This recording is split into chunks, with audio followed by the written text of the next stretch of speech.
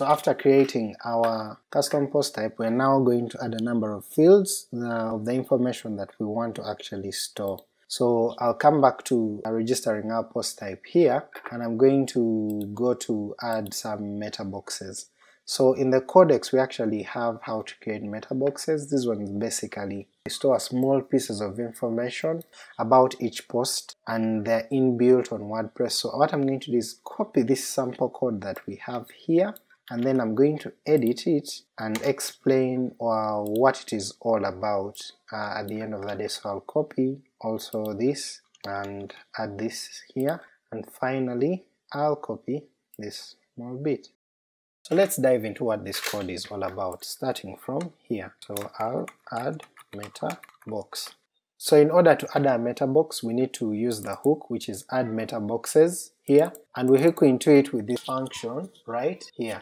So I'll just change this meta box. I'll just change the name of this to make it very unique. So we'll have press add custom box, and inside here we have this variable called screens, and this is going to be attached to the different screens. So in this add custom box we have a for which statement that basically gets the different screens. So for our screens, meaning the post type that we want to hook into, our SMS post type. How do we know that is because when we were registering it here, we gave it a post type of SMS, so we want the SMS to show here. And the way you can also see it is if you look at the bottom here, you will see when I go to messages, we see that we have post type of SMS. So the first thing that we do is that this meta box has an ID which is unique. So I'll just call it press SMS box. That's the ID for it. So we'll give it a name and say our SMS information. So we'll save that, and then we need to have a callback, which we have here. Now this callback is the one that's going to show everything on the admin side, show admin side boxes. Now on the admin side, that's basically in here. Right now we are having a label and a select, which is basically HTML. So I'm going to add a break tag here so that we have our label up, and this label will be for our sender ID because that's information that we'll need, and we need to change this as well. So I'll just call this press show admin boxes. So this function in itself takes in an argument of the post, and this post is basically what's going to give us the post ID and more data that we can throw in our meta box. So I'll give it a label and say this is the sender ID field, and so basically this should be an input field with a type of, we're going to give it a type of text. So this is a self-closing HTML box. The only thing that's missing here is adding a value, and for now we shall leave that value empty. I'll show what we'll deal with it in the near future.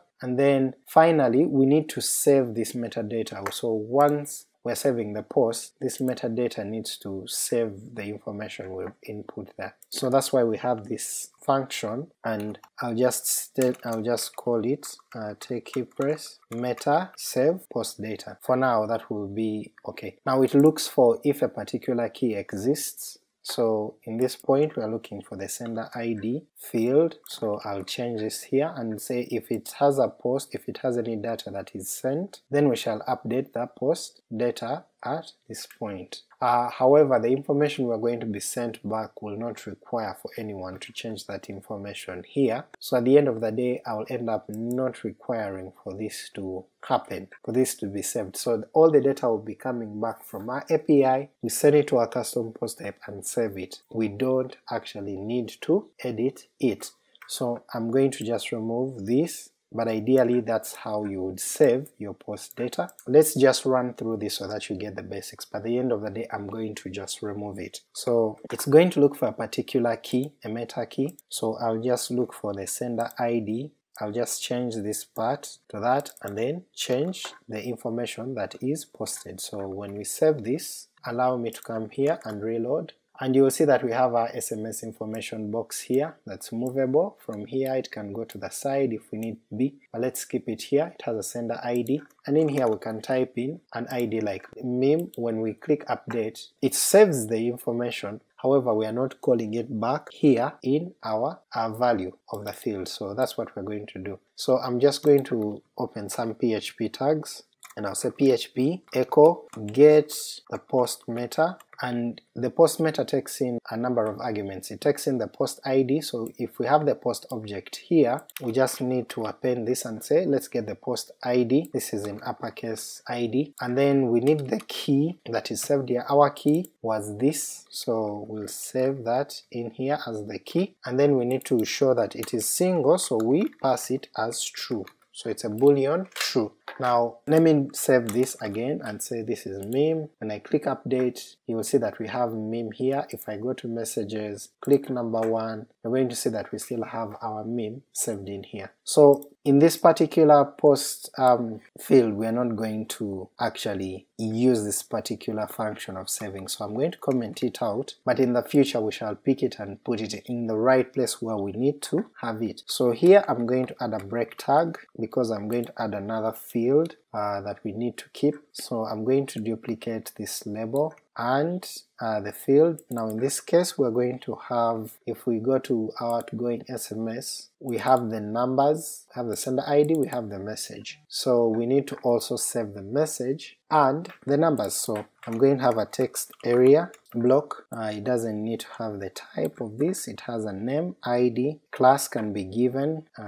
This time I can just use maybe wide fat, which is an inbuilt class of WordPress. So I'll save this wide fat, and in this particular case the value will be in between the tags. So we close this and then open text area right here. So we need to change this from sender ID to sender message field, and we'll be saving it with that particular key. So I'll just duplicate this again because we need to now have another field which is going to be the sender numbers. So we have send the numbers, so I can just add space here. We should be able to read this clearly. Save this, and we need to change what is coming here, so we'll call this message, and then we'll call this sender sent numbers. So we'll save this, and when we come and reload the page here, we'll see that this is running across. That's why we have this as wide fat.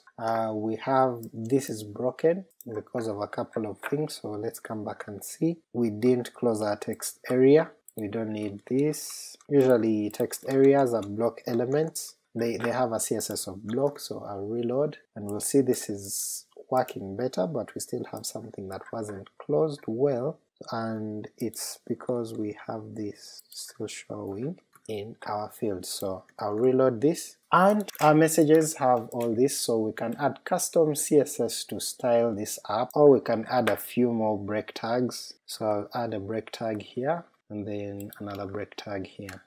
Let's look at this. Now it makes sense. So whenever we send information, we shall be posting it to the different SMS pieces here, and we shall save that for us to see on the end. And next, what I'm going to do is add some columns here so that we can be able to see the different fields of how we are storing that data.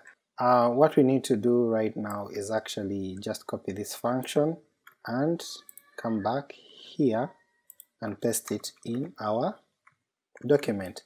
We can always break this out into manageable files so that whenever we are looking through, we are not lost with what's happening. We are filtering information generally, so we use a hook, which is a filter hook, and we're going to manage posts here. So we're not managing product posts, but rather we are managing SMS, the SMS posts. So we need to change this to SMS post, and then we are going to run a function here which passes in the columns field by default because we are filtering information, and because it passes in columns we have to return the columns. So let me save this and show you what happens in the admin side. So when we reload, you will see now we have SMS number, we have nice name, and we have nothing else because we just added this line of code. So remove the title, we remove the author, we remove the date, which we don't usually need.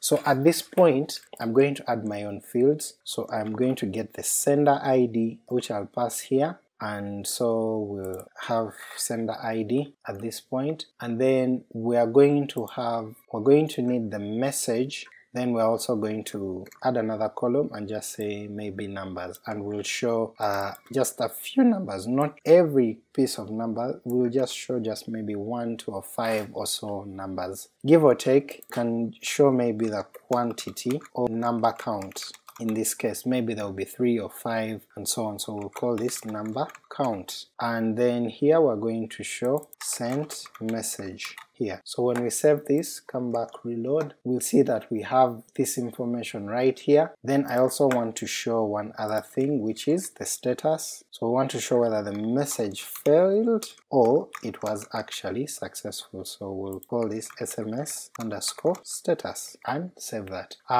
Which reminds me, I think we need to add also the status in here when someone clicks on the message. So I'll duplicate this here. I'll call this SMS sent status. So we have that, and then we'll call this message status here. So save and reload, we'll have our status here. When we go to this, we shall see that we actually have all of this right here.